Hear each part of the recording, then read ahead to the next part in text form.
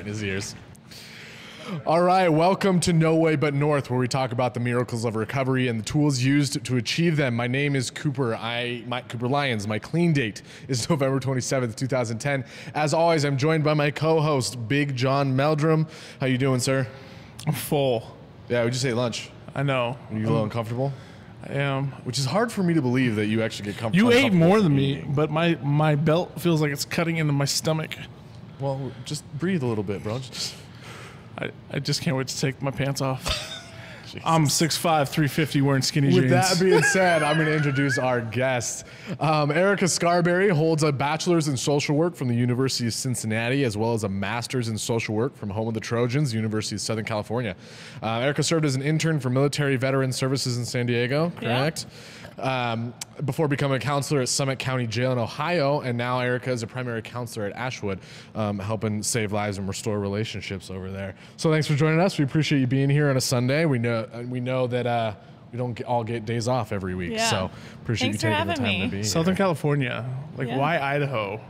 It's a good question.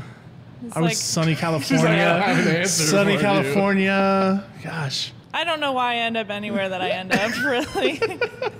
Well, and you went back to Ohio from there. That's even colder, isn't it? Or then more here, snow? it's pretty similar climate, but they got a foot of snow last night. Ugh. I kind of missed the snow. I was gonna say, if you grew up in snow, you probably missed it in California. Yeah. Yeah. Okay. Well, again, thanks for being here. Guys, we always start with the quote. Today's quote is, "I don't focus on what I'm up against. I focus on my goals and I try to ignore the rest." Venus Williams. We're talking about ADHD and the link between diagnosis of ADHD and addiction today. So I was trying to find a quote about focus. I'm not quite sure how that will relate to ADHD, the goals part. But when I have a lot of noise going on around me, it's really hard for me to focus on what I'm doing in that moment. So whether that's actual physical noise, sometimes the music at Ashwood just shoots straight into my office and I can't get anything done until I go turn the volume down. But even beyond that, when I have a lot of stuff going on in my life, it's really hard for me to focus on the things that I need to get done, whether that's at work, whether that's goals I'm working on at home. So that's kind of what I thought of when I heard that awesome Venus Williams quote. What came to your mind? Do you want to read it to me again? I can do that. Yes. John always asks, so now I'm going to have to read it 3 times, even though he has it on that piece of paper. I don't focus on what I'm up against. I focus on my goals and I try to ignore the rest. Huh. So I was saying I suck at that ignoring the rest part. Yeah. So what I'm hearing in that is not focusing on the bullshit and kind of staying focused on having a goal-oriented mind and not focusing on what's going to happen in between there, because we could get easily distracted in the long term of goals. Yeah, well, and do what you need to do to be able to reach those goals, right? And ignore all the other stuff that pops up along the way. Yeah, right. Totally. Cool. John, really, you're going to make me read it a 3rd time? Oh my God. I don't focus on what I'm up against. I focus on my goals and I try to ignore the rest. Venus Williams. I mean, a lot just going. Will you read it one more time? Well, no, I won't. So a lot is just kind of going off of what Erika said. This idea of trying to figure out how to set healthy goals and being able to accomplish them, and the things and the dedication that needs to go into accomplishing those too. Kind of being able to block out the white noise and everything around us, and find out what's relevant within our lives and what's not. That's a beautifully articulated thought. Thank you. I have my moments. Yeah, I'm actually kind of impressed. That was really good.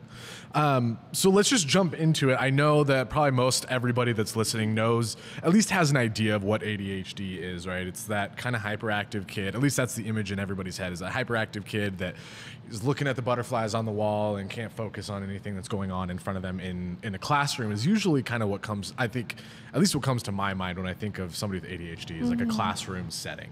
Because that's, I think, where the symptoms probably show through the most.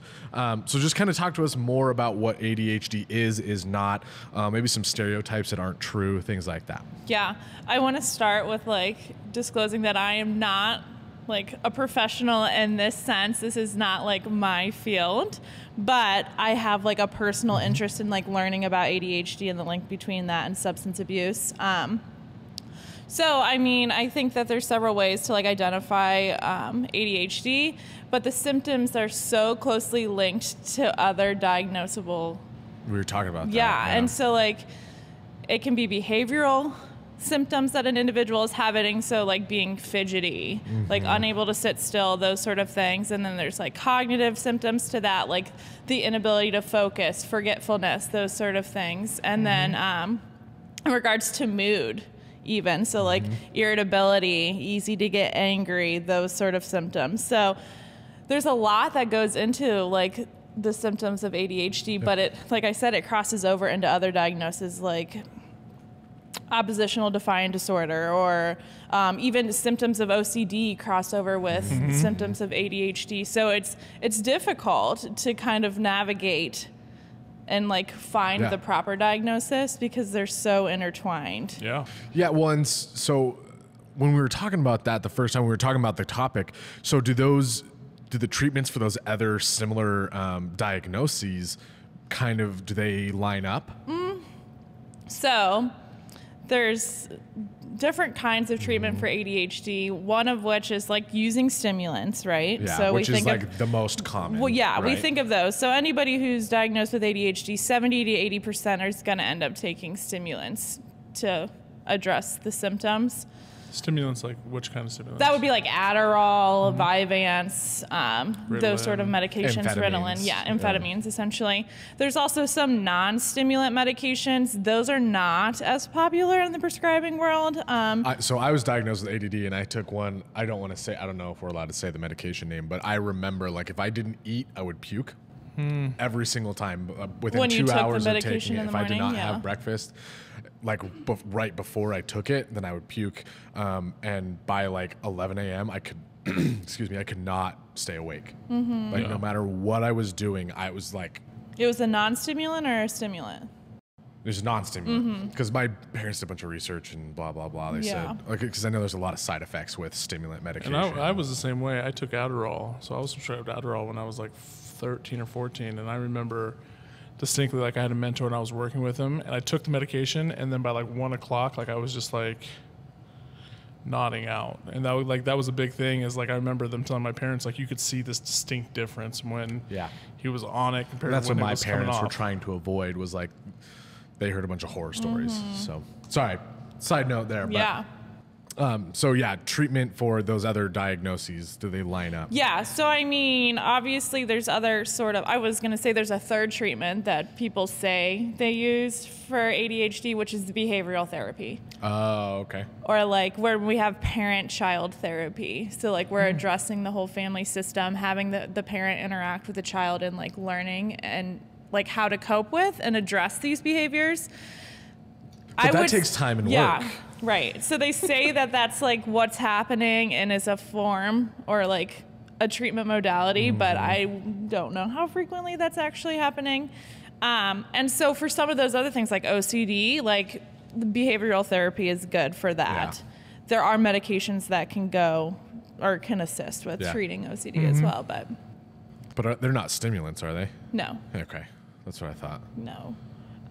So it all just depends. Okay. So, and the rate of misdiagnosis, I know that's kind of the next thing actually on the list. So that might be a good transition. Was talking about rates of diagnosis over the last 10 years have increased like a insane amount. Yeah.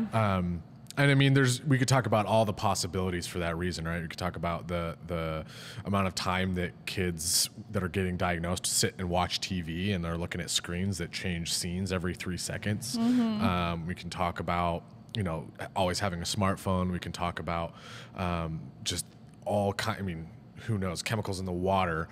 But what it comes down to, I think what we were talking about is that there's a lot of just straight misdiagnosis, right? Yeah, because we were talking about how the symptoms present for several diagnoses. So it's like, well, which one is accurate? Or even it's a kid that just kind of wants to have some attention from their parents, and all their parents do is feed them sugar and tell them to go play their video games, and the kid isn't getting exercise, he's not getting healthy nutrition, he's not getting like developmental needs met, right? Yeah. Which is becoming more and more frequent, especially in today's society, right? Because isn't that a pretty common diagnosis that most of the time we diagnose a hyper kid that he's ADD or ADHD? Like that's such a common diagnosis that we see when people come in that they're diagnosed with it. It's one of the most overdiagnosed things in today's society. Yeah.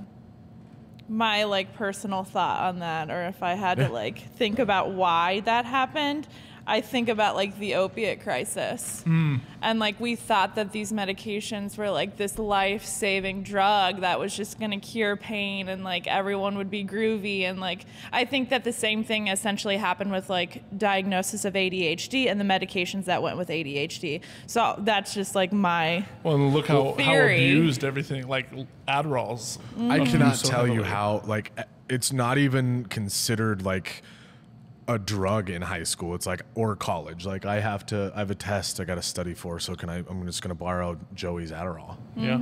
Like it's like having a cup of coffee. It's kind of insane. Yeah. Well, and when I came into this field, this idea, like I remember the first patient that I ever worked with it came in for Adderall. It's like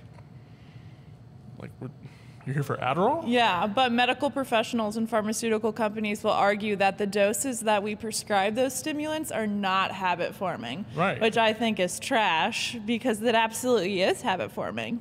Yeah. Especially, I mean, just behavior based. Like if every single time I need to focus, like if I'm a kid in college and every time I need to study or cram and I take Adderall and then I get into the workplace and I'm like, I have deadlines and things like that. Like I've developed a behavior and I can't focus unless I take this drug. Right? So it may have like, you know, nobody, I guarantee at one point in time, nobody thought like hydrocodone or things like this, these pain medications were going to become addictive, right? Until 15, 20 years later, we're dealing with this opioid crisis. So Yeah, well, and I want to come back to like the misdiagnosis and the effects of that, but I wanted to. So I know you have the paper that you wrote on this. I can't remember exactly, but didn't the rates of diagnosis similarly increase with the rates of substance abuse over a certain period of time? Yes. So the correlation, or it was talking about at one point, so about 30 years ago, it was 12 per 1,000 individuals being diagnosed. Okay. And so by the late 90s, that went from 12 to 35 out of 1,000 individuals were being diagnosed. So more than 100% increase. Yeah. And so, and then there's a correlation with the increase in substance abuse as well with, you know, in the last Opiates. 20 years. yeah. And some may argue that the two aren't related. Like I said, like medical providers and like pharmaceutical companies will argue that like these stimulants are non-addictive and don't have these negative ramifications, but I just have a hard time Believing that? Yeah. Well, and we see it just every day. for how frequently we see individuals coming into our facility that are struggling with ADHD or, you know, have been diagnosed with ADHD at some point and are now suffering from a substance abuse issue. Or So depression or anxiety or something else like in childhood. Right. I mean, I would say what it comes down to, maybe not even necessarily like all the kids that have ADD turn out to be addicts, but it was, I would say it's even more probably focused around a culture of quick fixes, right? Like instead of like every time I've talked to like a provider, like a psychiatrist, which is what I really like about North Point Ashwood is our psychiatrists really take some time to actually know what's going on. But I didn't spend more than 15 minutes in a psychiatrist's office. They asked me, what's going on? I'm sad or I can't focus. Okay, here's your prescription. They didn't ask me if I was exercising. They didn't ask me if I was dieting. They didn't ask me if I was going out and having social time. They didn't ask me if I was organized. They didn't ask me if I was like trying meditation or breathing exercises. Like it's just this quick fix culture that I think is just countrywide with everything. Well, and just kind of going back to that idea, what Erika talked about when she first came in is this idea of like behavioral therapy. It takes time and effort, right? And like everybody has to be on board for it. So it's not just this aspect of little Timmy and mom, you know, work on this for a couple days. It's like mom, dad, siblings, all these people have to be on board. And that's time, that's effort. That's a, you know, For like more than a year. Yeah. To like build a base to to build schedules and routines and new behaviors and things like that, when I could give a pill and this child who's bouncing off the walls will, you know, adjust and calm down. Shut the fuck up. Yeah. Sit down and be quiet. So, but that's a hard thing, is like, and as today's society, if you look at it, like that idea of actually, especially within addiction, of taking like time and energy to put into your recovery, like people are always trying to find the easiest road, that shortcut. Yeah. So, yeah. Well, and then the people that don't really have ADD get given Adderall, which is just, I mean, I won't say it's an amphetamine. Yeah, I was going to say like a watered down of meth, but it's an amphetamine. It's a stimulant, and it really changes their brain, and it's really developing. Like their brain is physically being developed still. So we kind of talked on the medications that are being prescribed, but what are the effects on the brain? What kind of stuff happens to somebody that really would possibly need that medication versus somebody that doesn't? Well, not super skilled in this area, but I know that just like the medications, dopamine receptors, we're having that in early childhood. I also was interested in like the negative ramifications of taking these medications, such as like we have like a suppressed appetite when we're taking stimulants, right? So then kids are not eating. And so there's like, what's the correlation between taking these medications and like developmental progress? Because if we're not eating as much as we should be, like we don't have that natural hunger, there has been some research to show that stimulants do impact like one's physical growth. Well, whenever I wouldn't eat from like 9 a.m. to 4, and then I would just be ravenous, and I would just binge eat a ton of food too. So I wonder if there's a link between like obesity or anything like that also. I'm just curious. That'd be something. I feel like I've typically seen the opposite. I've seen like the opposite in individuals who take amphetamines. Like I had this friend in high school, and she would pick me up and take me to school, and she was diagnosed ADHD, took Adderall. And I could tell within the minute I stepped in her car if she took her medication or not. If she did, she would be chill, wouldn't have breakfast, like would not be eating. If I got in the car and she had a toaster strudel and she was talking, I'm like, Amanda, we gotta go down the street. You know, you forgot to take your medications this morning. Oh. And she was like a size 0 the entire time we were in high school. Like I'm telling you, this was like the skinniest, like the skinniest people I've seen. That's crazy. Stopped taking Adderall after high school. She gained probably like 50 pounds. In a good way, I'm hoping. Well, yes. I'm assuming. she could use some weight. She had the ability to put that on. Well, and that was another thing that I know, like most medications need time to build up in your system, right? Like any depression medication, most anxiety medication, I would say, if you're taking it the right way, like you have to take it for at least 2 weeks, right? Correct me if I'm wrong. You guys know a little bit more about that. 3 to 6, typically. To build up in your system and feel like the effects. Versus like, with Adderall, if I didn't take it that day, I was all over the place. You know what I mean? Well, that's a thing to remember, especially with some of this stuff, especially within today's society, is like this idea of how well are people actually taking it, because like medications will be prescribed, whether it's Zoloft or Prozac or Adderall or whatever it may be, with this idea of a lot of people take it and think that like I'm going to be on this forever. And like that, and that's a huge thing is, Erika, like we get patients sometimes and it's like, I've been on Prozac for 25 years. And my opinion that medications are not meant to be that way. It's just like something to help us get through to the point where we are able to regulate ourselves and then we stop.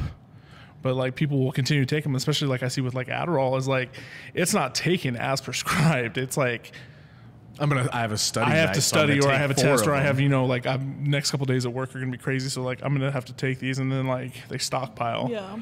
Or then they start taking like, today's gonna be pretty crazy. So instead of taking the 1, I'm gonna take 2 or 3 instead. Yeah. Well, and then that starts the cycle of addiction. Yeah. And most people I know who end up taking medication or Adderall in that sense of like I need to study are typically the individuals who don't have ADHD. Right. So, like, everybody I knew who had ADHD hated taking their medications, and they were the ones who sold their script in high school or gave it away because it's like, I do not like the way that this physically makes me feel. Yep. So then the individuals who don't have ADHD are now taking it, and they like it because it's like It's doing the opposite meth. feeling. Yeah. It's just like, like that argument with coffee. Like, give a coffee to somebody who has truly ADHD, it's going to make them chill them out. It's going to make them chill. Somebody that doesn't, it's going to wake them up and like perk them up and do all this stuff. Same thing with that kind of medication. Yeah, and I was going to say, like, I can probably count the number of people that I've met on one hand that actually have like true need medication ADHD. And I can't even tell you how many people I've met that were diagnosed and were taking stimulants on a daily basis that did not need to have them. Well, and you can always see, at least for me personally, like especially working in the realm of addiction, you can always tell who is truly, been diagnosed with like ADHD compared to those that were like, oh yeah, like I've been ADHD since I was 14 years old and I took this and they don't have a problem. And then you see that one person in group and they're just like fidgeting and bouncing and all over the place. You're like, that's what it looks like. So, Yep. Okay, so that was a bit of a tangent, but I do. So So for like the people that, whether you're diagnosed or not, what are some of the long-term effects? Because I know we talked about like, we touched on like the classroom aspect, and then when you get out of college or high school or whatever, and you don't really have that need to like, there's not a lot of places where you're focused on something like you are in school, I think in the career world. Yeah. So a lot of people kind of stop taking that medication, or they don't have to.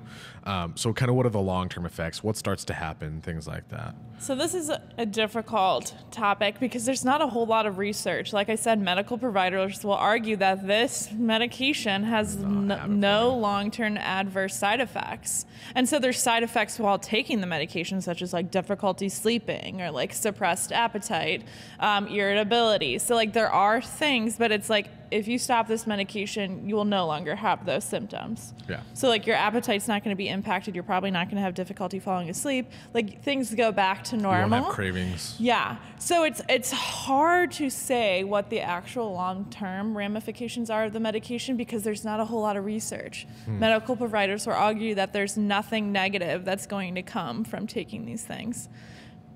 That blows my mind. Right. But, okay. But realistically, right? So if I was very lucky. I found recovery in high school, and I was able to take my medications as prescribed. And I used them kind of the way that you were talking about, which is where I used them to get myself on top of my grades and to get organized and start building some habits like exercise and meditation and stuff like that. And now I have those habits and things in place. Also, the Buster Bronco thing just took away all my ADHD energy. because you were doing backflips at Boise State football games. Exactly, and I was just exhausted the whole rest of the time. But I was able to kind of get my shit together, and from there, wean off my medication and take them the way they're supposed to. But for like the kid that's diagnosed at 11 years old and is taking Ritalin for all through high school, so that's almost 10 years, close to it. And then all of a sudden he's not. Like his brain isn't gonna be developed the way somebody who didn't have that experience. And when we go from like, why do we take those medications, right? To like decrease those symptoms of like inability to focus, like the fidgetiness, the anxiety, like that's what those medications are for. So we stop taking those. I'm still going to experience those symptoms. That's probably not comfortable when I haven't been experiencing those for 11 years. And I have no other coping skills. Yeah. So I stopped taking those medications, and it's like, well, now what? I don't like the way I'm feeling because I haven't felt this way. I haven't had to deal with these symptoms because I've been taking a medication. And so now I turn to, my personal thought is like, I turn to other substances now. Well, yeah. Because I don't want to feel anxiety. I don't want to feel like I'm unable to focus. I want to be able to turn my brain off. Well, and you feel isolated, because I know I was obnoxious as shit. You still are. Hey, whoa. Hey, This this isn't the Comedy Central roast of Cooper Lions, all right? I mean, I'm just saying. God dang.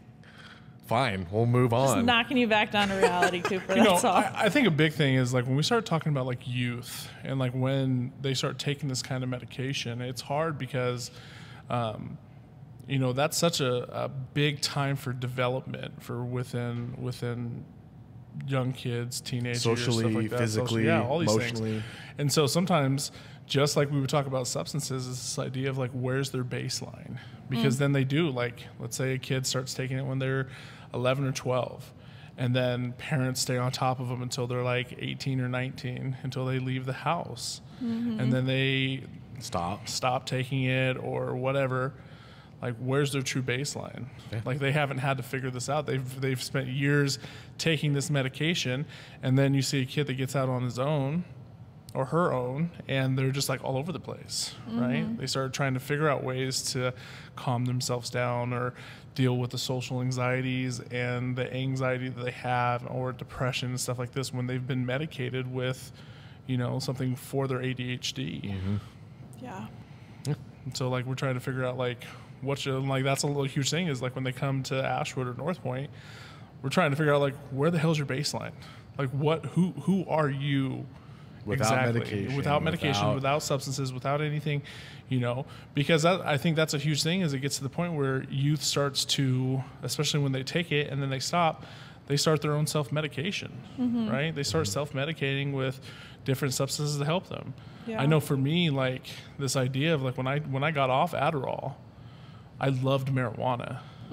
Like, that was like my thing. And I remember the reason I hated Adderall is because, like, I could sit there, take it, and focus, but, like, I could only get one thing done. And, like, I was so super hyper focused on this one thing that I would let everything else fall. But then as soon as I stopped taking it, I felt super anxious, and I would smoke weed, and I'd just be like, yeah, I don't really Whatever, bro. whatever. Jack in the Box tacos. Ooh, the worst things ever, but they're so amazing. So good. Yeah. that's Side great. note. But that was the thing, is like, I would start, and then, like, I remember I ended up crashing because I was struggling with my own mental health and self-medicating and still taking the medication from my psychiatrist. So, like, I had all these things compounded, and, like, I wasn't taking care of myself. Yeah. Yeah, well, and then your self-esteem starts to take a hit, right? Yeah. Because you're failing classes, you're apparently forever obnoxious, and you know, you start being socially isolated. Luckily, that did not happen to me, because I got guys like Big John here. I'm gonna start isolating you. But I mean, you got the social situations because you're obnoxious and out there and kind of weird and, you know, fidgety, and then you're not performing in class. Everybody thinks you're stupid. You think you're stupid. You're being impulsive and making risky decisions, whether you feel those consequences right away or later on.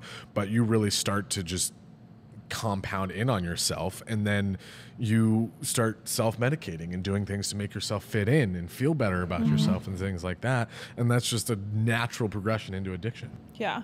I like where you're going there, because I feel like we have spent some time, like, focusing on, like, the individuals who we do treat with medications. So I've also been interested in, like, what's it look like for an individual to have ADHD and is not diagnosed, and is not taking medications. So this is kind of like where where my interest sparked is my brother. I grew up with my brother, and he struggled in school, got held back in first grade. I mean, like, there was a lot of external things going on, like parents divorcing, and like, so there was a lot that went into this. And my brother just really struggled in school and, like, couldn't get it. He started self-medicating at a relatively young age. I want to say he probably started smoking weed at, like, age 12, and, like, was doing some of these impulsive smoking cigarettes regularly at, like, age 12, and struggling with some other things, and then gets diagnosed with ADHD at, like, the age of 16. And it's like, so to me, there's a correlation between substance abuse and just, like, the diagnosis itself, regardless of somebody taking medications. Yeah. And there is some correlation in regards to, like, we're feeling, like, with ADHD, like, we're feeling impulsive. So, like, that impulsivity, like, sparks us to do some risky things. Or, like, there's a correlation between ADHD and, like, cigarette abuse. Yeah, because cigarettes have some of those, like, proponents to, like, relaxing us, and, like, and so it's weird to think about, like, it's not just, like, taking Adderall. It's also the diagnosis itself that kind of, like, predicts some substance abuse things as well. So It's all very interesting, very complex, though. With not a ton of research, unfortunately, which blows my mind because of how high the diagnosis rate is and how much it's jumped up. You'd think, and I mean, I guess the same with addiction, but there's probably more research on addiction. There's probably a greater cultural, societal and impact. we have to think how recent we started spending time focusing on addiction. Yeah, within the last 15 years. Yeah. And so we haven't made a significant amount of progress with addiction, and quite honestly, people don't really care. Unless you start to get affected by it, which is personally, hilarious. yeah. Yeah, which is, I think, pretty much everybody is, whether they know it or not. Well, I mean, you look at it, you look at 25 years ago, an LMSW or a CADC counselor, were making barely any money because it was this idea of choice, right? People choose to be addicts. You choose to put the substance in your system. And so when research and things started coming out with this idea of the disease model of addiction, this idea of once you become addicted, the physiological makeup of your body drastically changes. That's when people became more aware and they saw that. Now you still have people, and I would imagine you still have professionals and things like that will still argue the argument of choice versus disease. But I mean, it's the same thing. Is there's so much. Addiction was such a taboo subject for years, and nobody wanted to address it. Mental health was such a taboo subject for years. Nobody wanted to address it. If it was this idea of being vulnerable. And the same thing with this idea of now we take youth with behavioral problems is still this idea of it's still very new and taboo, and there's not a lot of education on it, and there's not a lot of research done Shut on up, it. take this pill, and we're not going to talk about it. Well, yeah, and it's just I've seen both arguments on the sense of there's some families that are no, we're not going to diagnose. They said that little Timmy has ADHD, but I don't want to dope my kid up. And then you have some parents... Or I don't want him to be tied to a diagnosis. Right. Or then you'll have some parents who will just be no, we got to take this and we got to do this. And so there's this extreme because there's no real research done that shows all these things. There's some here and there's some there, but trying to find the root cause is such a major thing. And so what ends up happening is you have a lot of kids run around that aren't properly diagnosed and kind of float through. And I think those kids are the ones we start seeing with addiction problems most of the time, is because they go through years and they're not properly diagnosed. They haven't been taking medication, or they have been taking medication, but not the right way. We see a lot of kids if they're anxious and they're bouncing off the walls and they're always hyper and things like that, they're going to try to figure out something that makes them calm down, right? So or fit in. And so that's such a big thing is and I'll have the argument is some medication, there are some type of medical interventions that I think are great and fantastic for some people. Yeah. And some people do need medications that assist. I was one of them, but also at the same time, it's just we overdiagnose it so much. If a kid's hyper, right, because he bounces off the walls, we automatically look at him and be oh, he is ADD or he's ADHD. He must be this. Yeah. So we're running out of time, but we actually kind of, in all of our bouncing around to topics, we covered everything we had to talk about. Yeah. So is there anything else that you want to touch on or say before we kind of start to close out? I heard something earlier that you mentioned in regards to this idea of watching TV or not having physical activity. Yep. So I kind of wanted to talk about the causes of ADHD. Yes. Yeah, totally. And so there is no correlation between simply watching too much television and having the diagnosis of ADHD. So that's a common misconception of children are just lazy nowadays. We sit them in front of televisions and that's why they get ADHD. And that's not the case. The actual causes of ADHD. I'm going to tell I got to call my dad after this. The actual causes of ADHD stem from genetics. So if a parent has ADHD, the likelihood of their child getting ADHD is 70%. Oh, wow. So it's pretty significant. It's one of those that is easily passed. Yep. There's also a correlation between maternal substance use while in the womb. So if a mother drinks or smokes cigarettes, that has an impact, and there is a correlation between that and ADHD, as well as some chemicals. I heard you mention something like that. Yeah, so like pesticides, there's a weird correlation between shit like that too. And some environmental organic stuff, life. I'm assuming also, right? As early childhood stuff. Yeah, so that's another interesting point is like a lot of the times we're just looking at an individual's symptoms and not necessarily looking at the child's environment. So if mom and dad are going through a divorce and there's a lot of change going on at home, a child's probably going to display some of these symptoms that look like ADHD. Not have ADHD. Yeah. So like but then they're put on medication for the rest of their right. So we fail to look at the whole picture a lot of the time, like what's going on at home with this child. Why is this child acting this way? I mean, we can't get a whole picture of a person in 15-minute doctor session. Yeah, and typically that's what doctors do. They look at the patient. These are symptoms A, B, and C leads to this treatment. Exactly. 98% of the time of medication. Rather than like having a patient-centered, like what's going on around the patient as well. So I don't know. I could go on and on about this forever because it's so interesting and there's not a whole lot of research, and I don't know. We could benefit from like knowing more about this diagnosis and the correlation, but I was thinking earlier as we started this episode, North Point should start a research branch. Woo. Research facility. Listen. You're like, don't look at me, I'm not. I already got enough on my plate right now. I'm good. Erika, I'll head it up. Throw me in, yeah. All right, well, is there anything else you want to say before we sign out of here? Anything you want to encourage people to look at, research, do for themselves? Anything like that? You don't have to look at the camera. You can look at me and tell me. Talk to medical providers and like pharmaceutical companies. Stop being stupid. Yeah. Like, let's look at the whole picture here. Yep. Let's not just look at the patient and the symptoms that they're having. What's actually going on in this individual's life? I think that would help significantly in prescribing any medications. Yeah. Yeah. Other than that, like that's great. let's keep open minds and like think about this stuff more often, because I don't think we think about it until like I have a child and they're having these symptoms and I'm like, oh no, now what do I do? What do I take the medications? Do I do therapy? And then you have to figure it all out on the spot. Right. Yeah. So well, and the one thing I'll say to anybody that might be diagnosed with any kind of mental health is take your medication, get stabilized, get safe and healthy, and then start exercising 3 to 5 times a week. Start meditating for 10-20 minutes a day. Start trying to have a healthy, balanced diet, and then doing something social and interactive like once or twice a week. Just start trying to be a healthy, centered person, and then from there, maybe you'll be able to stop taking the medication. Because like John said, medication shouldn't be the first answer, shouldn't be the forever answer. No. And I encourage people to talk about it.